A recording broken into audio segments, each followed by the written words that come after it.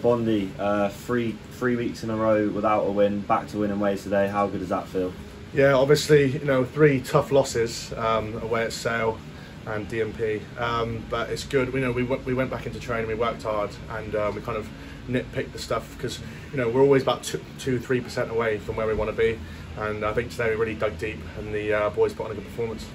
And obviously the reverse fixture back in Cinderford was a disappointing result. How good is it to get the result here today over them? Yeah, I mean, it's always good to win at home. We had our first loss at home the other week, and obviously that was quite upsetting. But yeah, we didn't really do a job up there that we should have done, and yeah, it's always good to get one over on Cinderford. So.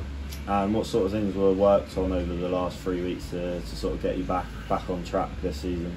I think one of them was obviously our penalty count. I mean, I'm not too sure what it was like today, but with a team like Cinderford, who have got a good set piece, good scrum, good line out, and with them all, it's really good to keep our penalties down, and obviously showed today. And just our intent as well around the pitch.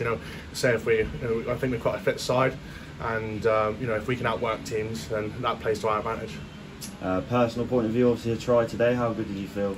Yeah, it's always good to dot down, but I wouldn't have done it without the maul, our maul that we have been working on also, and it's a great team performance for everyone. And obviously tough conditions today. Do you as a player enjoy playing in conditions like that, or do you prefer it to I mean, it's always good to play. I enjoy playing, but I would rather it be summer. But it's good. I think we managed it well, and in the second half when it was kind of really giving it down, we managed it, kept it tight, and skills kept pretty high. So. Another away trip next week up to Blackheath. Looking forward to that one. Yeah, it's always good because I don't know what the score was in Blackheath last time, but it's good to get away. We'll prepare this week and really give them a good go. And Jack Holton's been named as the January Player of the Month. How good is it playing with him? How good of a player is he? Mate, he's unreal. He's a really like a team leader, obviously being captain, and he's the one that kind of binds this team together. His chat around the park is.